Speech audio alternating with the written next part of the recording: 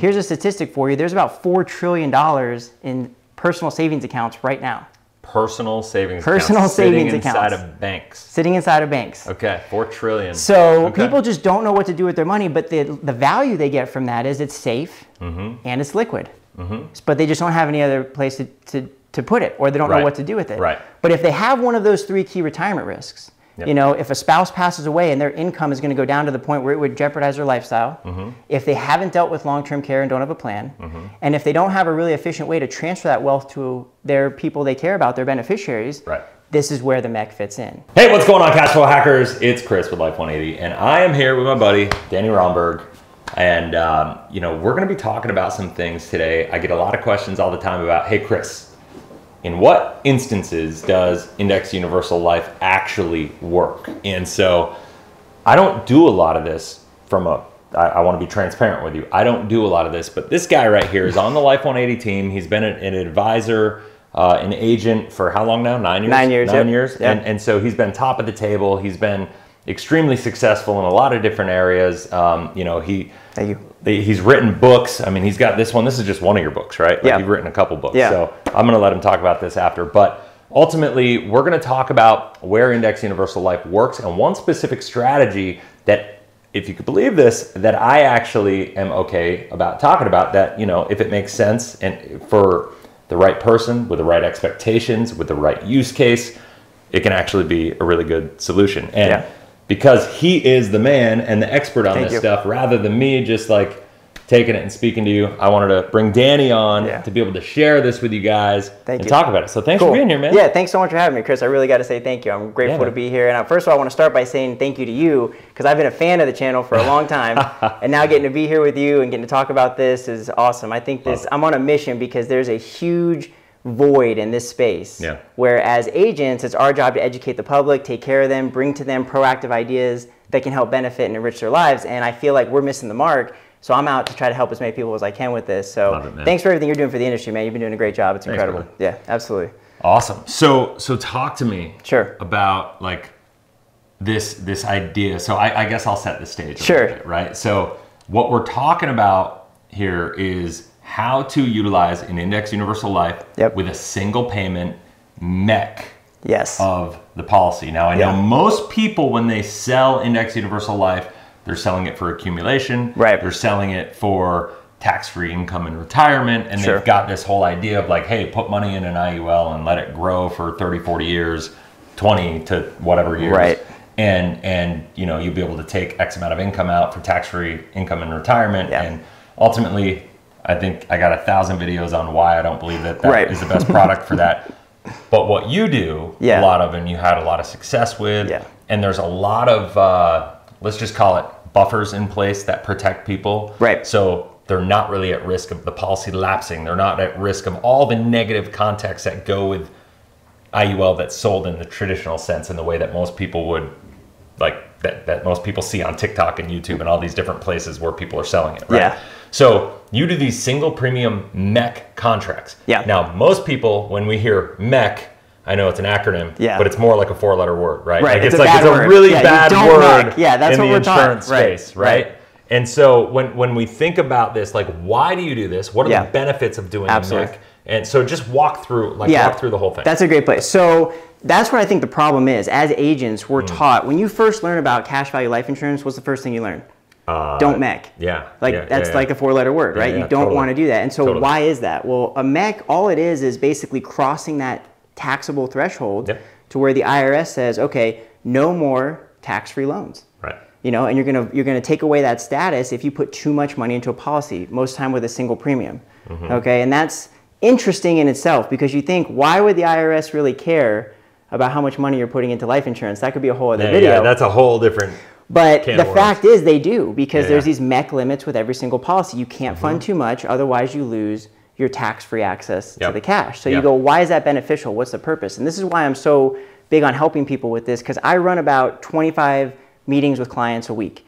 And I'm primarily served. That's beast mode. Thank you. I appreciate it. I'm really grateful. I work for a phenomenal family business that my dad started years ago, and it's incredible. We have a great client base here in Arizona. But the main thing that I'm focused on is helping people in their 60s, 70s, and 80s.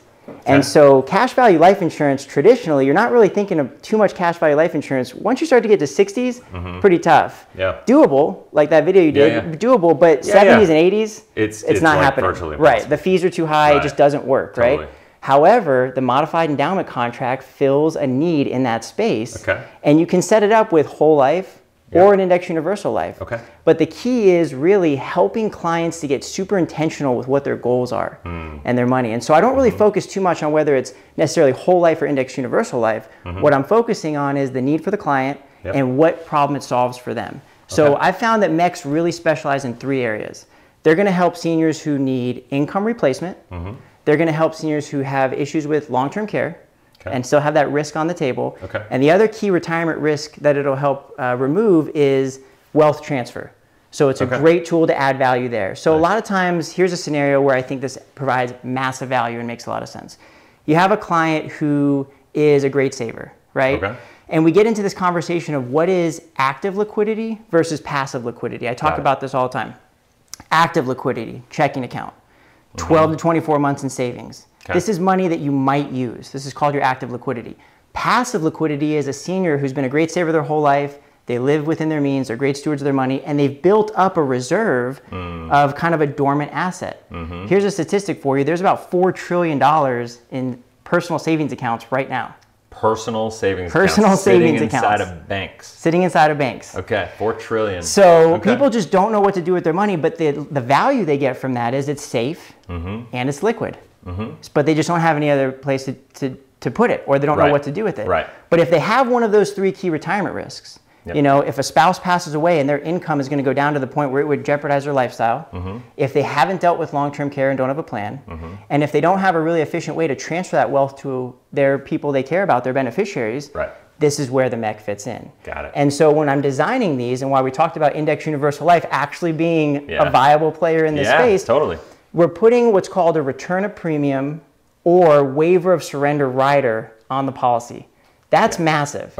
Because with the return of premium rider or the waiver of surrender charge rider, that's going to give you instant access to that cash. It's going to be able to preserve it so that if the client needs that money back, they're able to access it through that rider that we set up or that waiver that we set up initially. So that's going to protect a lot of the issues that you see that you talk about index universal life, but it's a different realm, right? It's a different animal. It's a different animal. We're talking only people over age 60. Right. And so you're only people over age 60 and you're doing it for the living benefits. And you're doing long-term care. Do they come with the accelerated benefits of living of terminal, critical, chronic? Let me do this. I'll run through each 3 scenarios and then I'll show you where they really shine. But that's really a key distinction is when you're talking about IULs on your channel, you're talking about the difference between the accumulation phase of life with whole life and IUL. Distribution. And I'm super grateful to you now being on the team, learning the value of whole life and where it really fits in. But this is not the accumulation phase we're talking about. We're talking about the decumulation phase. We're talking about you've earned all the money you're going to earn. You're now in retirement. And you need to make that last. And you may still have these key retirement risks that you need to neutralize and just take off the table. Big time. Right? Big time. So it's only for people over age 60 because the IRS also has a penalty if you're age 59 and a half or younger, right? 10% penalty on the interest and there's other issues. So so for people that are 60 and up, 70 up, 80 and up, if they have these 3 issues, I'll go through and break them down. So a lot of times you'll sit down with somebody and they will have a husband and wife, 2 spouses, and basically a lot of the income could be on one spouse, either the husband or the wife. If they were to pass and that income were to decrease substantially for the other person, that's a significant risk. That's a problem.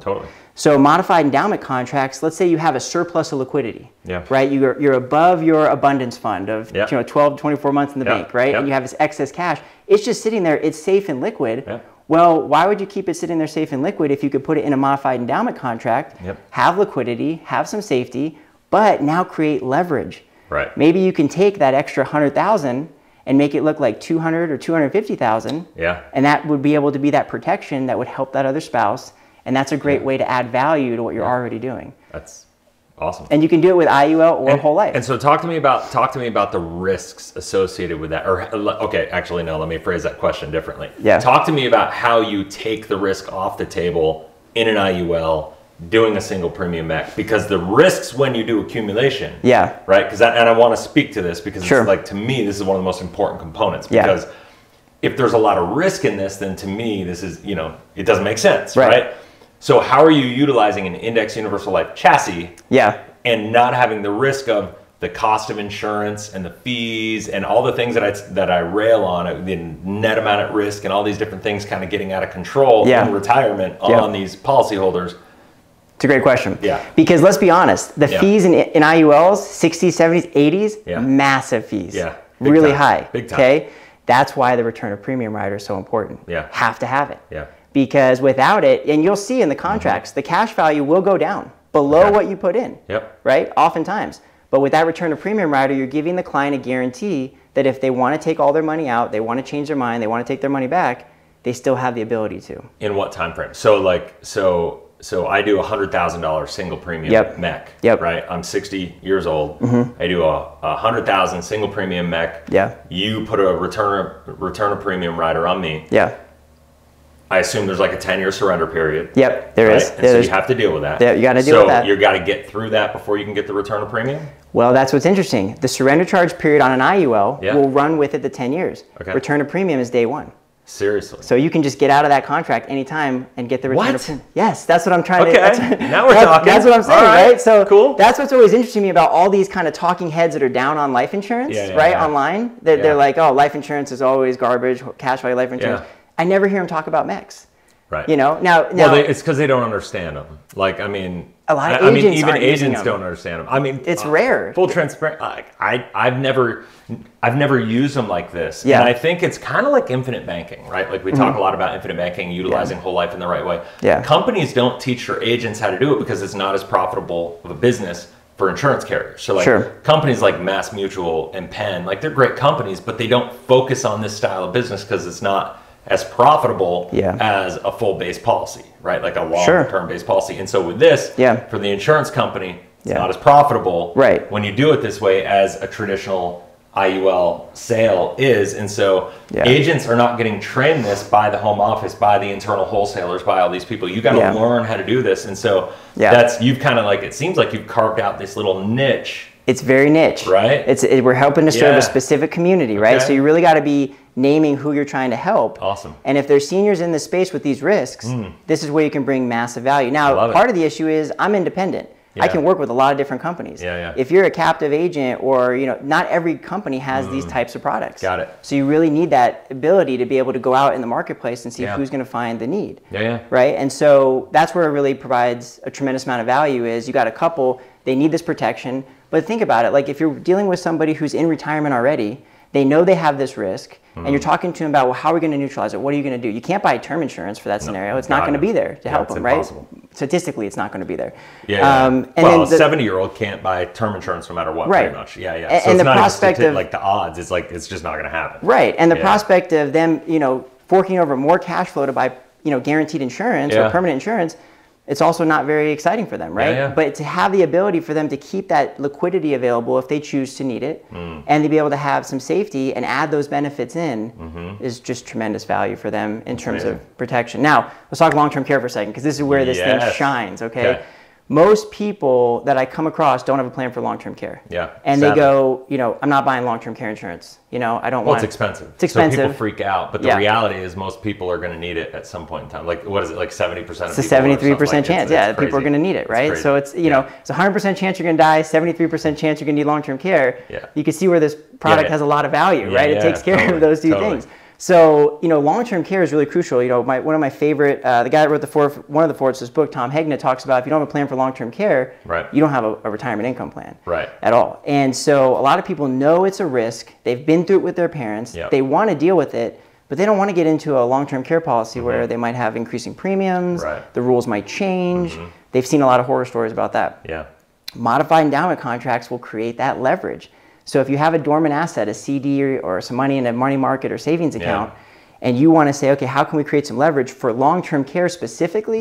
There are true long-term care riders that you can add to these. With different companies. With different companies. And so what that'll do is that'll make it where you can have 2 times your money, 3 times your money, 4 times the money you're putting in, depending leverage. On the age you're starting. Depending on the age you're starting and what you're putting in and how you structure it. But you can really add tremendous value to your savings portfolio. And that's why I talk about getting really serious about naming your passive liquidity.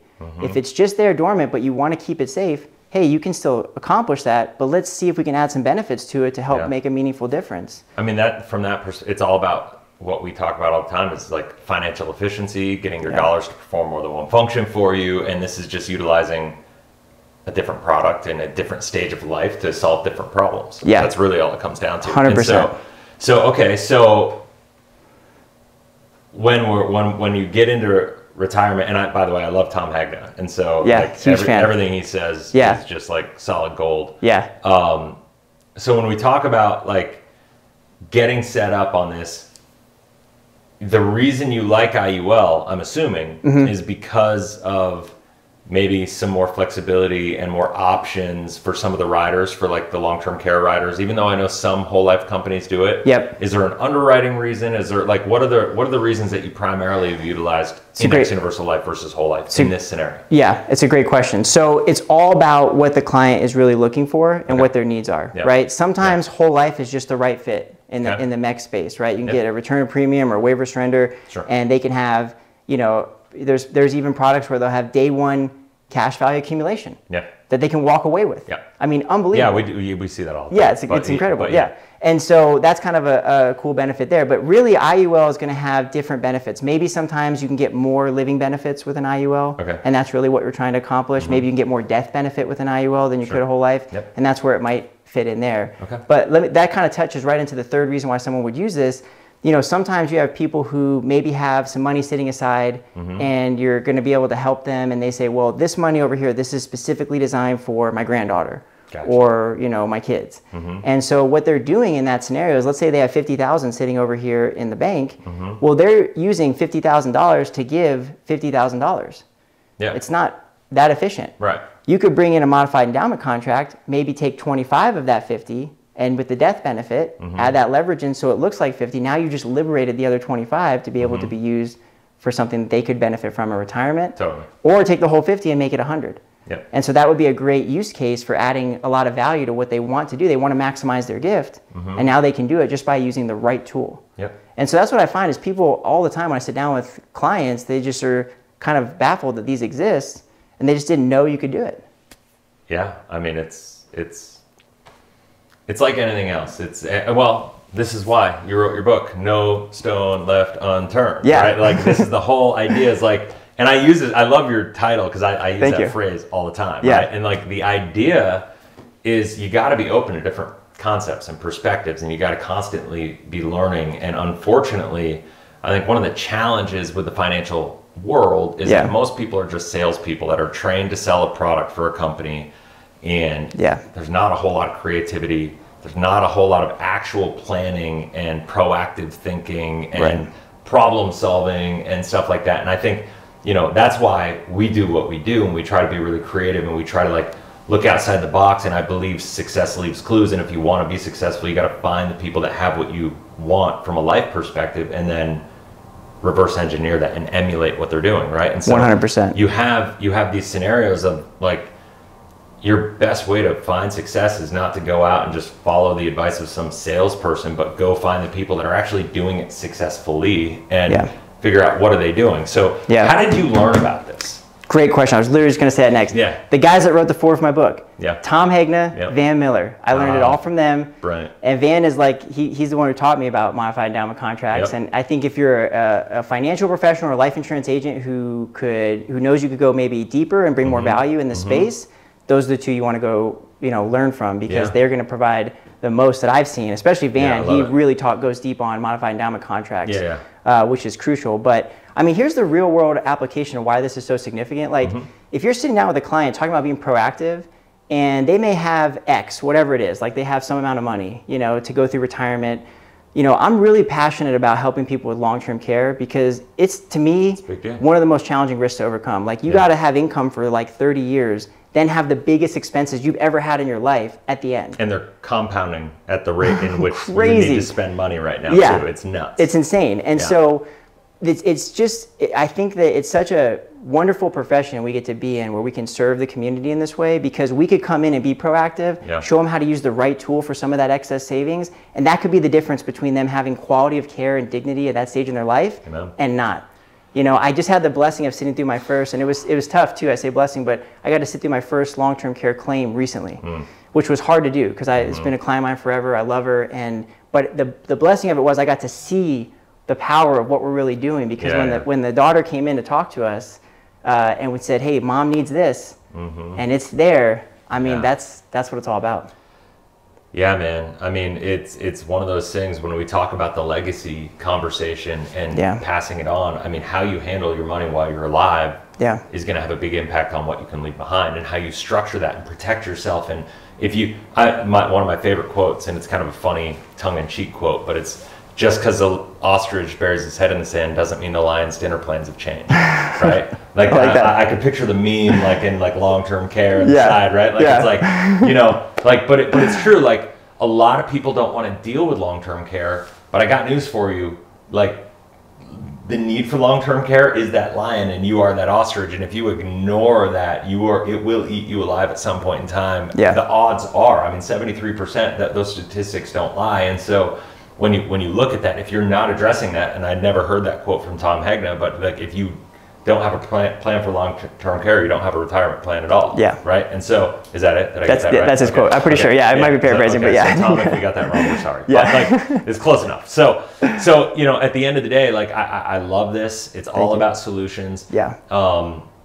I'm gonna have you come on and do a training for all the Life 180 agents. It'd be awesome. I'd be honored. Like, because that'd be awesome. Yeah. Because you guys have given me so much. I would love to. Do that. Yeah. Awesome, man. Because I think this is so important for people to learn how to do it, what companies to do it with, where it fits, the different ways to structure it. Because you've mentioned there's all sorts of different ways to structure it. So probably just like we do with infinite banking and cash flow hacking and utilizing whole life insurance for real estate investing and business and reserve funds and opportunity funds and emergency funds and all these different things. Yeah. There's probably an equal amount, if not more, ways you can look at designing things. Yeah, I don't want to just talk about all the benefits. You can mess them up. You got to do them right. I mean, just like with structuring policies, it's got to be done the right way. And that's important and crucial. So yeah, it's important to have an agent that knows how to do it. And then that's what I'm trying to do, is help other people to share that gift. Rock and roll. Well, we'll definitely. I'm excited to have you on the team. I'm excited to be able to have you on the channel. Thanks for having me, man. So if anybody has any questions at all, leave them in the comment section below. I will do my best to engage with every single comment. If you have anything else you need, you can email me directly, chris@life180.com. I can connect you with Danny. Sure. We can go from there. I'm also going to put a link. He's launching a YouTube channel, or I guess you kind of launched it. Yeah, it just started, really. Yeah. And so he's doing that.